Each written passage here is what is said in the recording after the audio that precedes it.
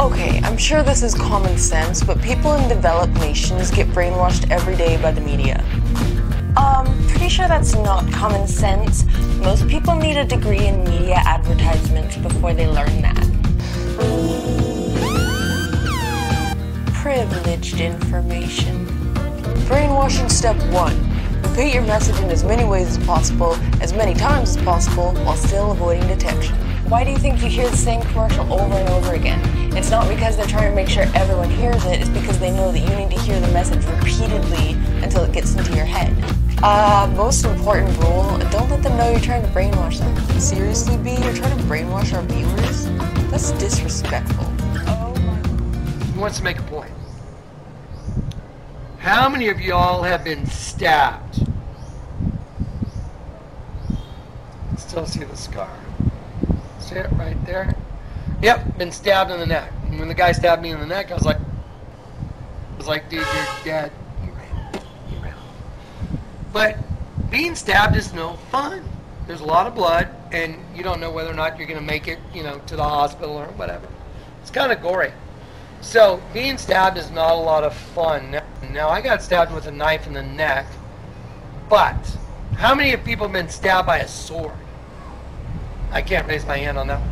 Let me show you some swords. I got some swords. I used to do some weapons training in martial arts, and that's a lot of blade. You know what I mean? That's like a lot of blade. That's not just like a little stab in the neck. That's like a whole lot of stab. I got another sword here. I got a few of these things. But the point is, can you imagine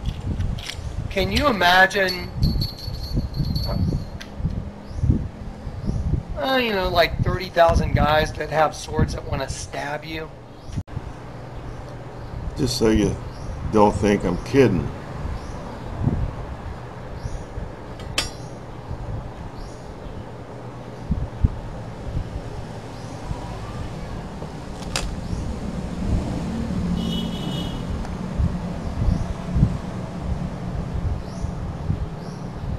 You're not the only one that has them, and I know how to use them too.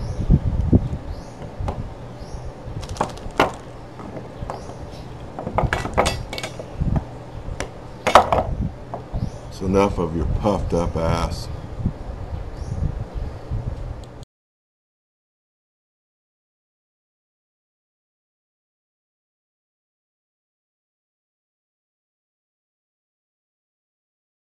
I don't know whether to pray or yell and scream.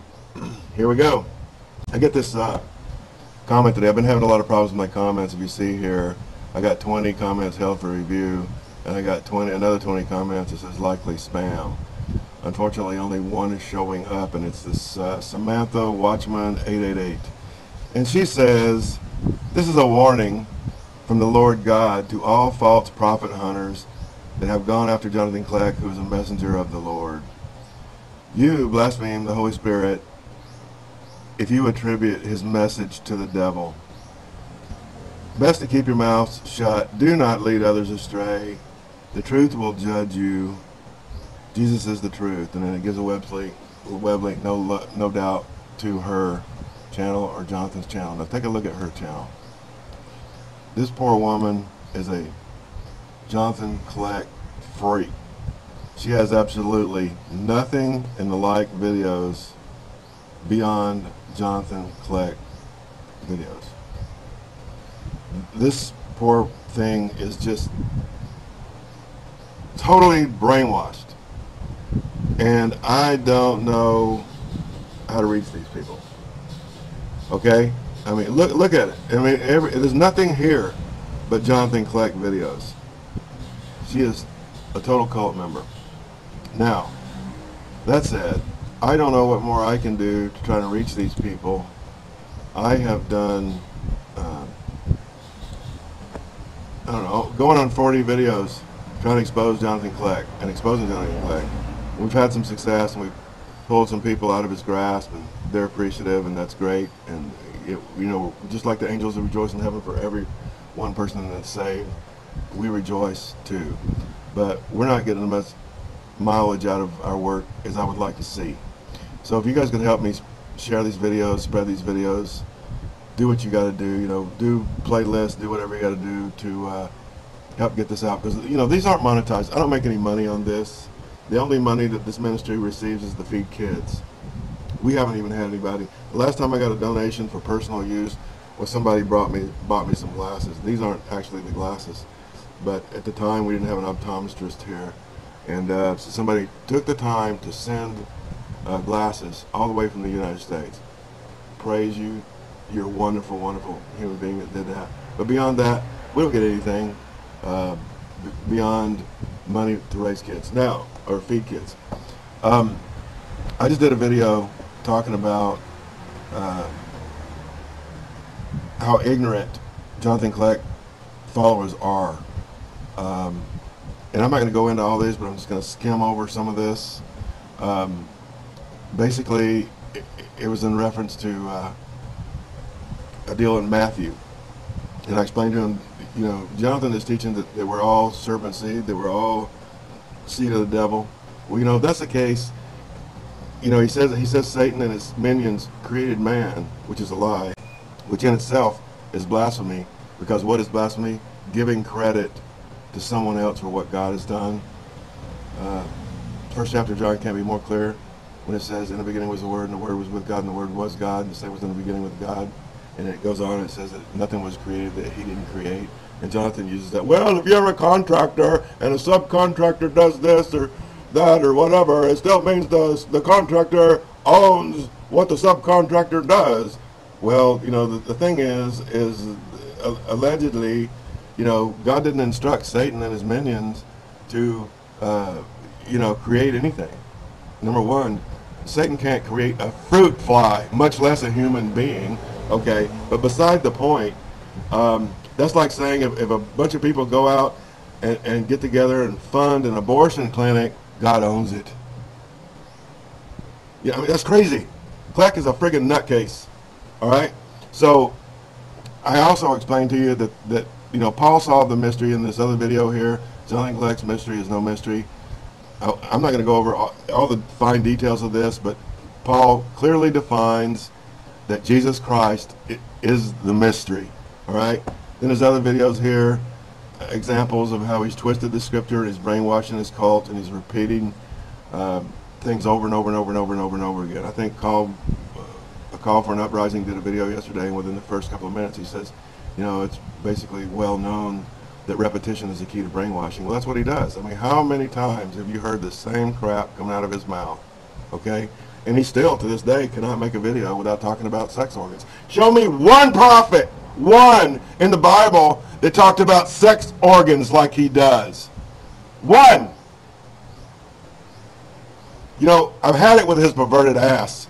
You people are going to burn. He's got you believing that Satan created human beings. Well, if that's the case, why did they come down here and mate with human beings in Genesis 6 and corrupt the DNA? If they were created by Satan, what's the point? There's no point, people. Why would they come down here and do it? What they do, just make a bunch of, sex dolls or something with flesh on or something? Is that what it's all about? Just so that they can have a good time? No. What happened is God created the earth and human beings exactly like the Word of God says. The Gospel according to John, chapter 1. In the beginning was the Word, and the Word was with God, and the Word was God. The same was in the beginning with God. All things were made by him, and without him was not anything made that was made. In him was life, and the life was the light of men. And the light shineth in darkness, and the darkness comprehended it not. There was a man sent from God whose name was John. The same came for a witness, to bear witness of the light, that all men through him might believe. He was not that light, but was sent to bear witness of that light.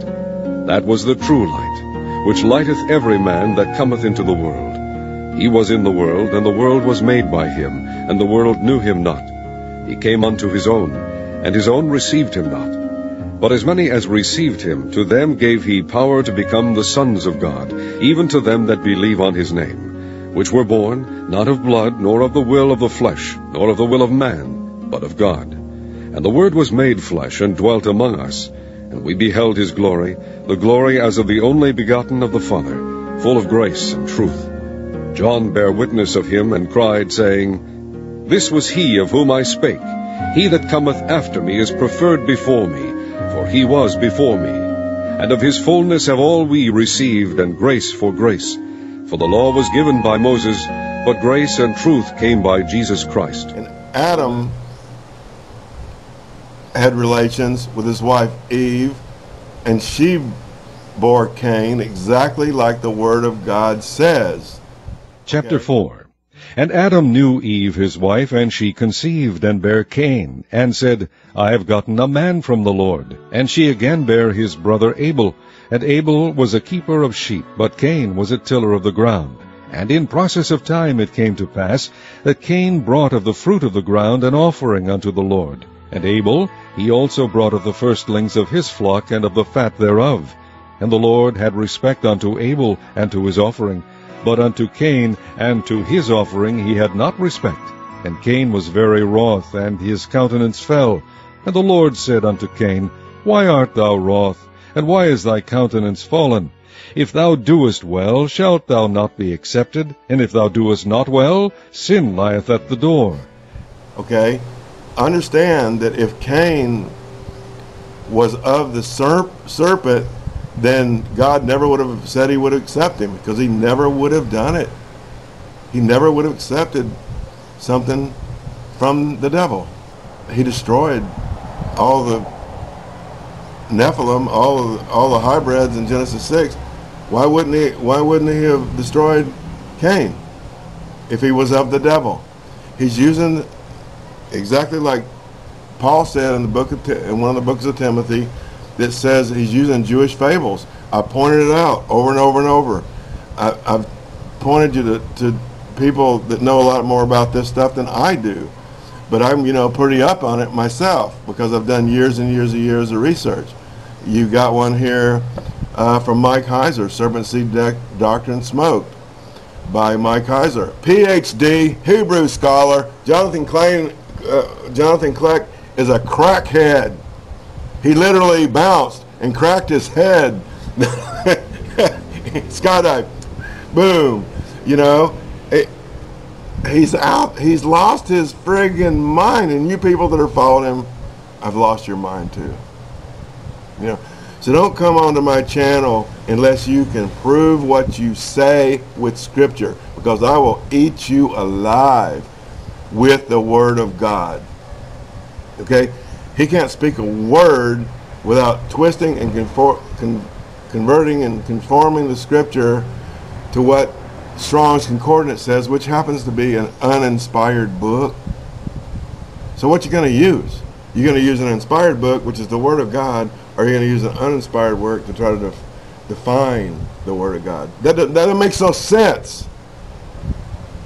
So, you trolls, keep your asses off my channel. I'm sick of you, and you know what? You keep pushing me, and I'll make 5 videos a day. I'll flood the internet with this. I've had it, all right? I've got people that are complaining, that they've had bad experiences with Kleck, demon spirits following them around, freak them out, thinking that Kleck has put curses on them and everything else. And where the smoke, there's fire, because there's a lot of people that have said this. So do your homework. Stop following this jackass Jonathan Kleck. He doesn't know what he's talking about. And the fact that you would believe anything that an alleged fallen angel says is just insanity right off the bat. If the devil himself appeared to you, would you believe what he said? Would you believe one word of what the devil said? Well, why would you believe one of his minions? Okay? Now, I don't know whether Jonathan Kleck is a fallen angel or not. I'm leaning more towards MK Ultra, because his dad was U.S. military or naval intelligence and a psychologist at that, and do some research on some of the people that have been involved in MK Ultra. In my opinion, Jonathan fits the bill. But get your ass off my channel. Stop coming on here posting this garbage. I'm pissed off, and if you keep pushing me, I'm gonna go for the throat. I've been nice up to this point, but I'm not the guy to mess with when it comes to this stuff. I don't want anybody to burn, just like my Lord doesn't want anybody to burn. And that's another issue. He's saying, you know, Jesus isn't God, he's the Lord God, he's not the Lord, but yet you can find scriptures that calls him the Lord and the Lord God and God in the same exact verse. You guys don't even have the reading comprehension to read scripture. You have to rely on this crackhead to interpret it for you. With that, hope you repent, and you guys out there that are part of this group, do me a favor, spread this word, because I pretty much had it with people coming onto my channel and pushing this crap. All right, love you, mean it. If I can do anything for you, let me know. 38, 40 videos proving how even the situation here with James Strong says, do not use the Strong's coordinates the way Kleck is using it. Okay? But yet, that goes right over your dumbass heads. I'm pissed off. I've had it. Alright? You want to go to the Matt Kleck? We'll go. And talk about a vain show. You little skydive outfit.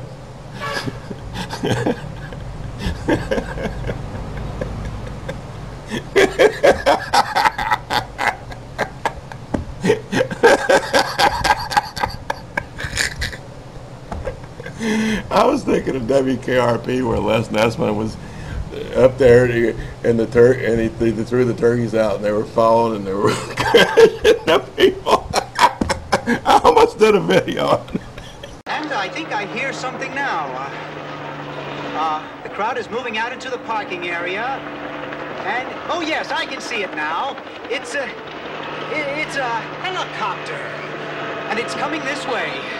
A helicopter? It's flying something behind it. I can't quite make it out. It's a large banner. And it says, from W. K.